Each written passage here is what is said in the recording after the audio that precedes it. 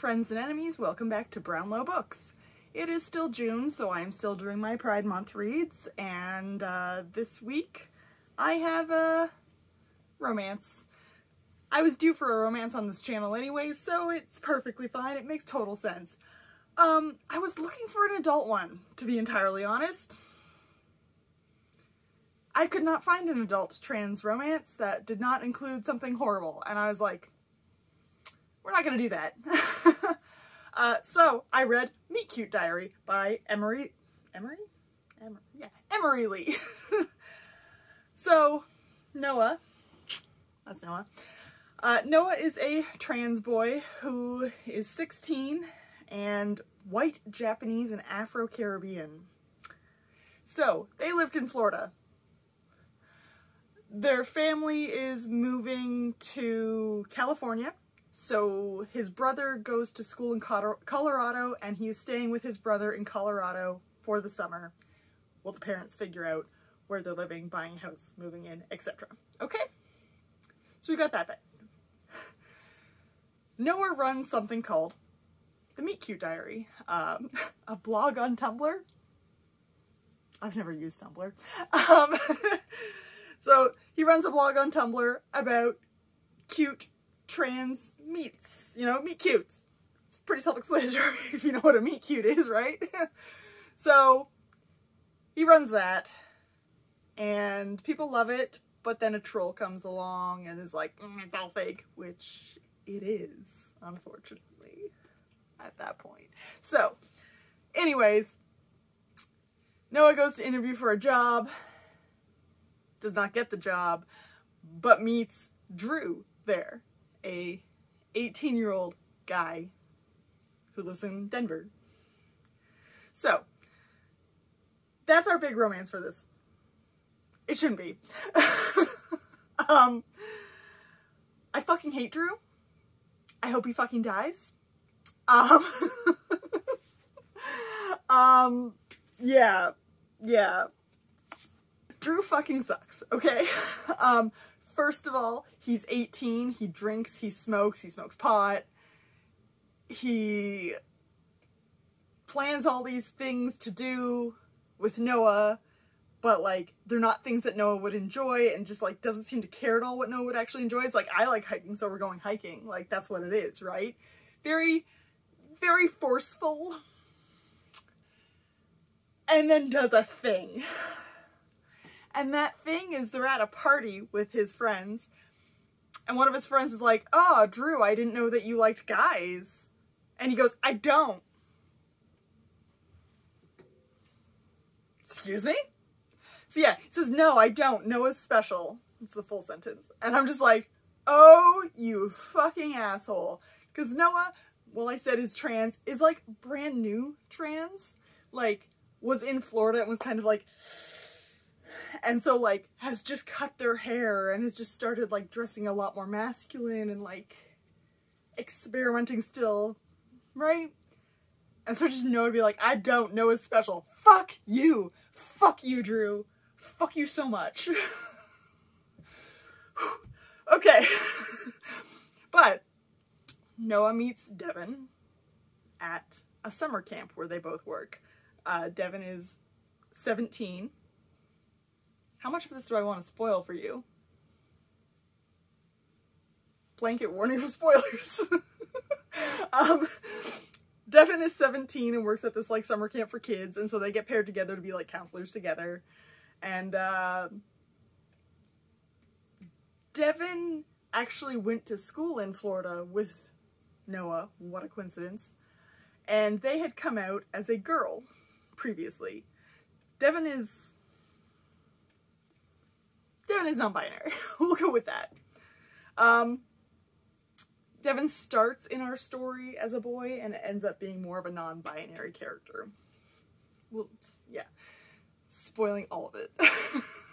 Anyways, yeah. New Devin from school was like, oh my god, you gave me the courage to come out as a boy, blah blah blah, all these things, and then they're like, wait. Because Devin's obviously not a girl. Noah says some shitty things. Noah's a spoiled brat and says shitty things sometimes, and I'm like, that's teenagers, but it's also very annoying. I am all over the place on this fucking review, aren't I? It's fine. So that's our love triangle, we'll say. It's not very triangle. It's more like an angle. Anyways, Noah has a best friend named Becca, who we don't hear a lot of, and we get very frustrated with, like, why won't you just answer Noah's phone calls? And she also, like, dates a TERF. We don't date TERFs in this house, girl. So there's, like, some animosity between them despite being, like, best friends literally forever. So there's, like, that kind of tension, which is always included in young adult, am I right? My favorite, okay, I love Devin. Devin should be the main focus of this book, not Noah, just saying, but who I actually love is Brian. Brian is Noah's older brother that he is staying with for the summer. He is so defensive. It's so great. He's so supportive. He's adorably clueless at the same time. Like, Noah's like, I think it might be time for me to, like, get a binder.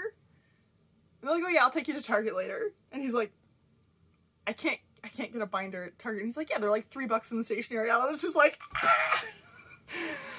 Brian. No. It's adorable. Brian also is, like, super in love with this girl, Maggie, and then she, like, says something really horrible about Noah, and he's just like, okay, we're breaking up, like, right now. I'm gonna drive you home. Bye. Like, get the fuck out. So Brian's amazing. I love Brian. A little bit of, like, a little bit like an oracle character, like, good advice, good advice, good advice, right? And that's almost like all you hear them say, but I love him anyways. So it's fine. So that's like our big 5 characters in this. But yeah, like I said, Noah, bit of a spoiled brat. In the first week of being in Denver, spends $400 on his parents' credit card, and then the parents cut him off, and he's like, why? Bitch, you spent $400 in a week! What parent wouldn't cut you off, you know? So that's why he has to get a job. But, Noah does grow a little bit. In good ways. But still ends up being kind of a spoiled brat at the end, because, like, by the end they're talking like, oh, we can do this and this. Oh, don't worry, I'll just ask the bank of mom and dad. And it's like, did you not learn anything? Did you not learn anything? Okay. So, there's that little bit that I'm, like, not super into. But yeah, despite our original meet cute happening in a bookshop, almost none of this takes place in a bookshop. Just as fair warning, if you're like, ooh, we're gonna get some bookshop romance, you're not. I do have problems with, like, the meet cute diary itself. The reason the troll comes around is because they're like, all of these stories that they're posting are fake. And they are.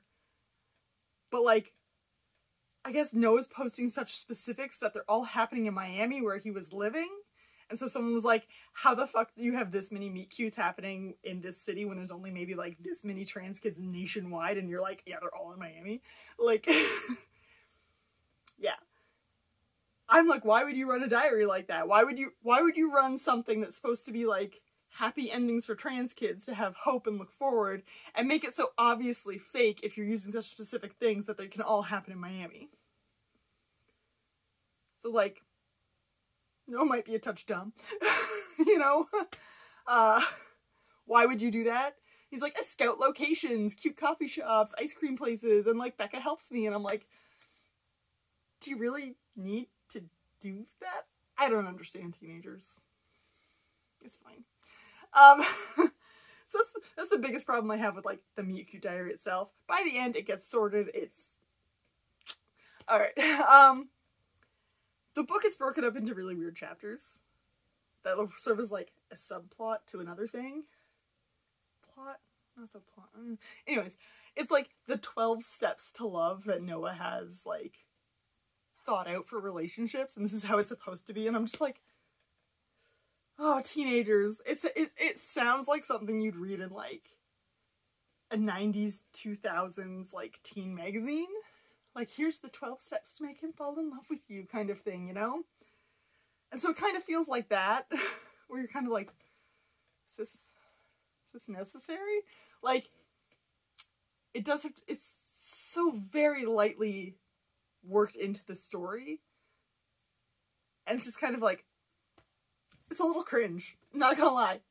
The 12 steps to love thing is a little cringe. I just don't even want to like touch it. I'm just like, ugh. Ugh. Okay. What else can I say? I mean, I enjoyed reading it for the most part because I could like see Noah and Drew in this like super fucking toxic relationship, and I was just like, this isn't good. Something's gonna happen, right? I was getting frustrated that like 3/4 of the book is Noah and Drew dating. And I was like, can we not? Can we... That new friend you just made? I like the new friend. You know? Like some kind of mom, like, oh, maybe you should go hang out with this person, sweetie. You know? That's what I felt like reading this.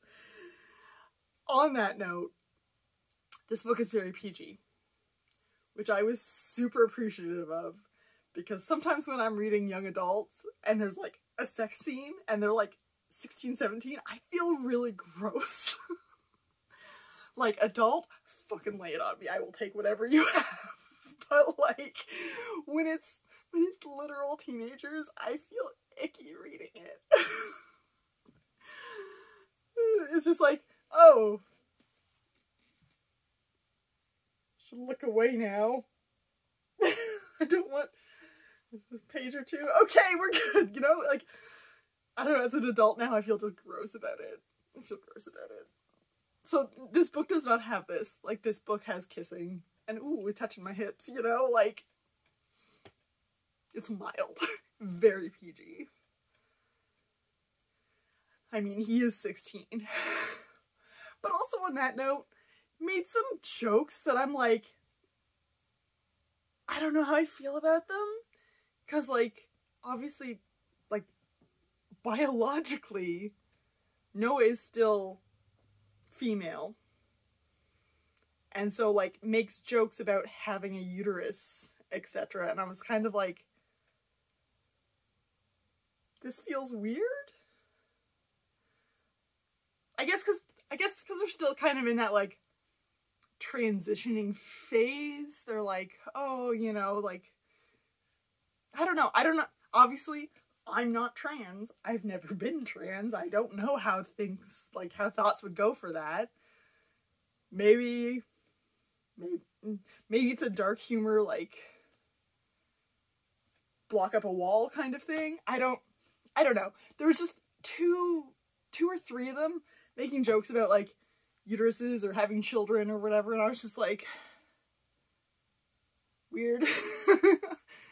I mean, one of them was funny and one of them wasn't, so I'm kind of like, I don't know. So yeah. Overall, it's cute. It's nice. It's nice. It is nice to celebrate the joy of others, which is the thing I'm always all about here, right?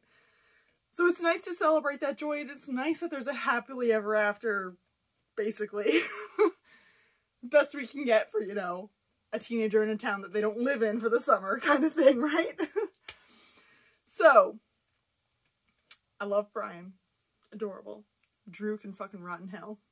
I wish the book was about Devin. That's the summation of it all, right?